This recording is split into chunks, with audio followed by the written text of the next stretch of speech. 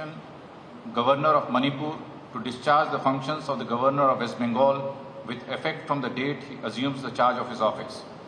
Given at Rashtrapati Bhavan, New Delhi, the 17th day of July in the year 2022, 26 Ashad 1944 Saka, in the 73rd year of the Republic of India. Signed, Ram Nath Kovind, President of India.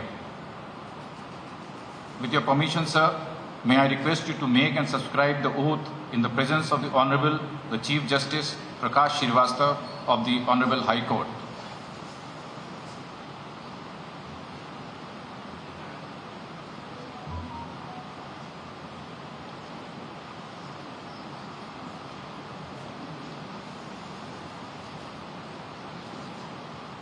मैं गणेशन ईश्वर की शपथ लेता हूँ कि मैं श्रद्धापूर्वक पश्चिम बंगाल के राज्यपाल के पद का कार्यपालन करूँगा तथा अपनी पूरी योग्यता में संविधान और विधि का परिरक्षण, संरक्षण और प्रतिरक्षण करूँगा और मैं पश्चिम बंगाल की जनता की सेवा और कल्याण में निरत रहूँगा।